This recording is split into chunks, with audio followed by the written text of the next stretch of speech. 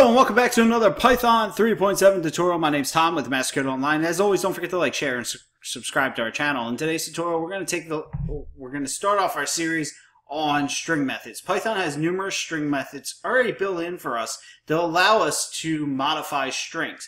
Basically, we are taking a copy of the string object that we want to modify and either saving it to the database or returning it to us. We're not actually modifying the original string because strings are immutable. Alright.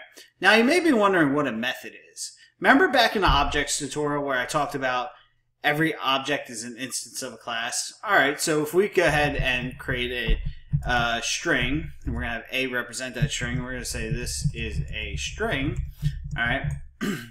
Now this string is an instance of the class string.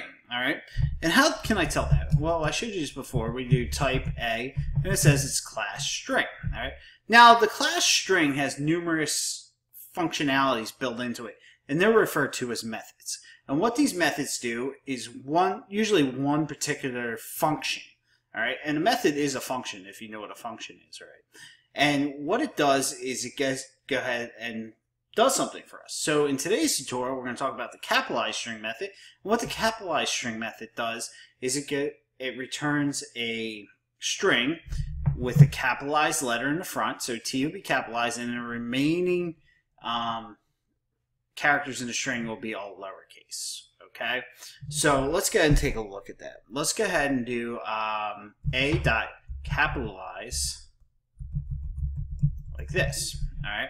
So we're calling the object via A, and then period, and then capitalize, and then parentheses down here. So this is the method right here. The period indicates we're calling a method, and then the method's actually right here. All right. So hit return, and we get this is a string. All right. Notice the capitalized T, and then the rest is lowercase.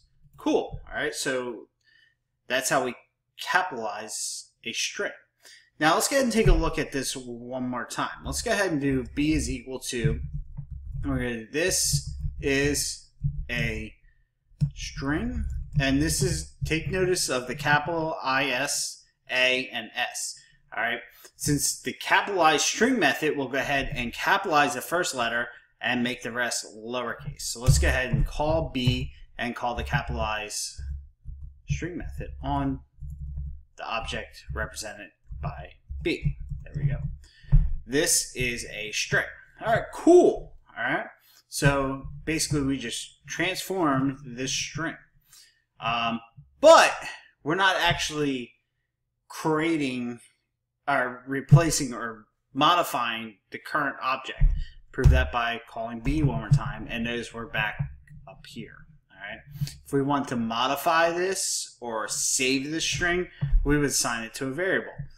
Alright, or assign a variable to represent it. So in this case, say we want B to replace this string because this string's all goofed up.